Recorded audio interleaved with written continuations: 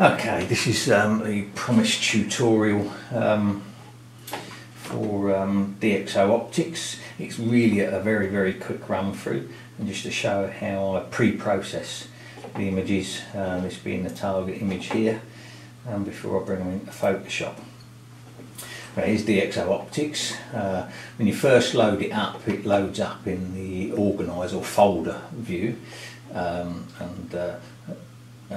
where you can navigate then to the set of images or single image that you want to edit.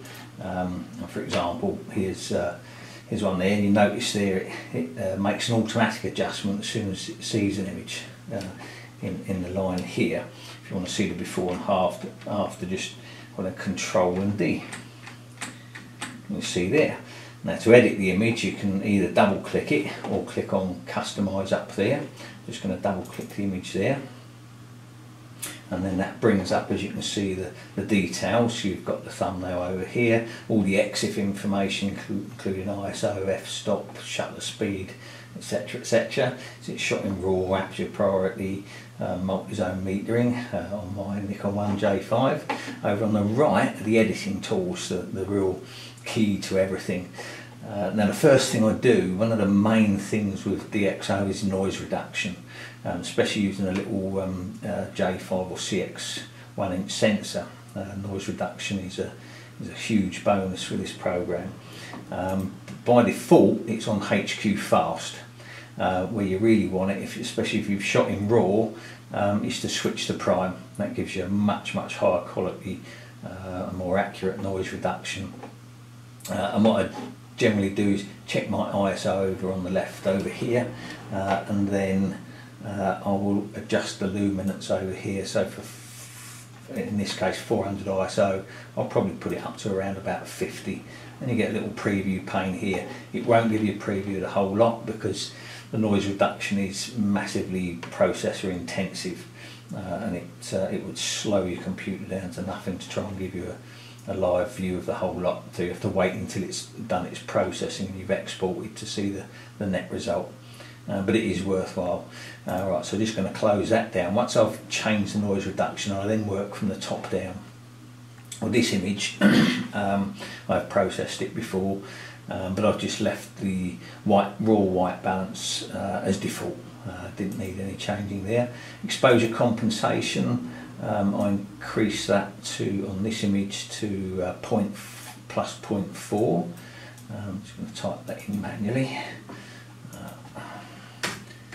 There we go, plus 0.4, which is enough for that.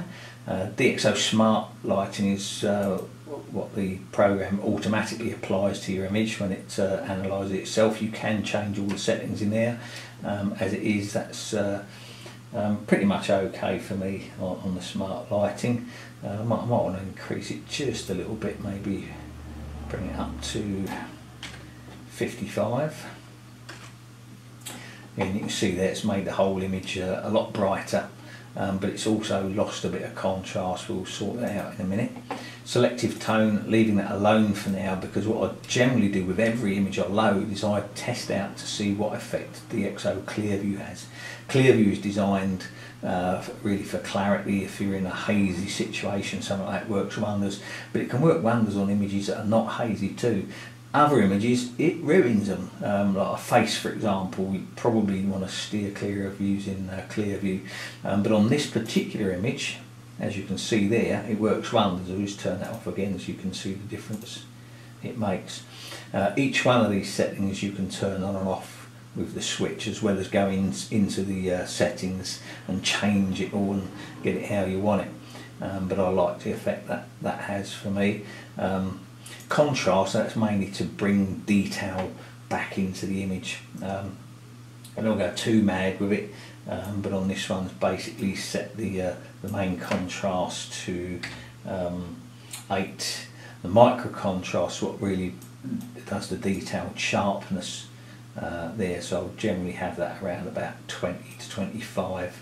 Fine contrast, be careful with that one because you'll bring the noise back in, so just maybe around about 3 for that. And what I'm doing there is just giving it edge sharpness around, so then when I export to DNG and bring it into Photoshop, Photoshop has got some nice detailed edges to work with and improve upon. And with a colour accentuation, these are very subtle effects these have here. They don't have an enormous effect on the overall image, but vibrancy I've put up to 23 and saturation around about 7 or 8 or something like that will do.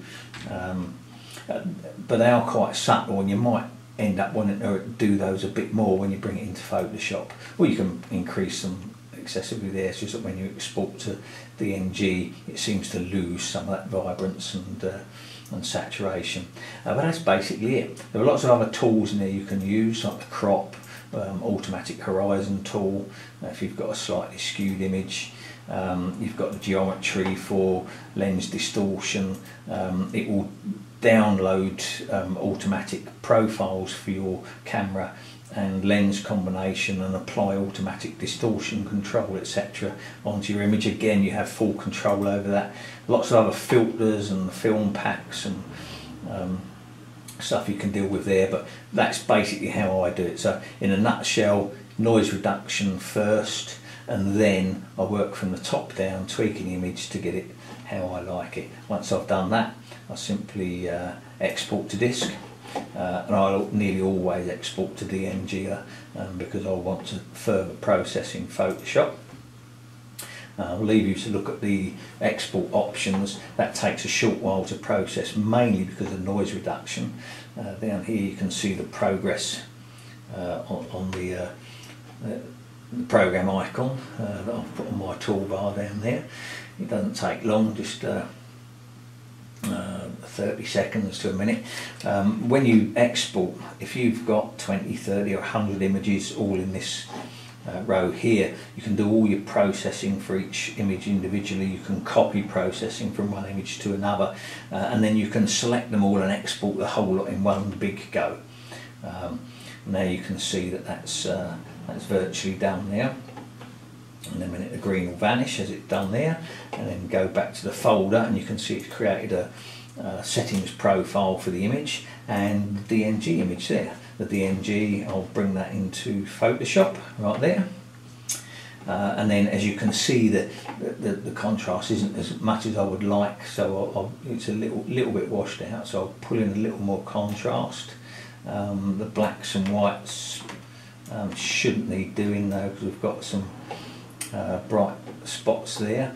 I'll give it a little bit of clarity and a little more vibrance and a tiny bit of saturation. And I'll open the image in Photoshop.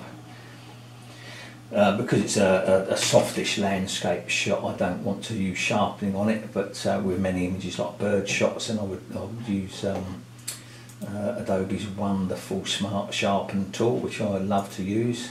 Brings out lots of detail, but that's my process in a nutshell. Thanks for watching.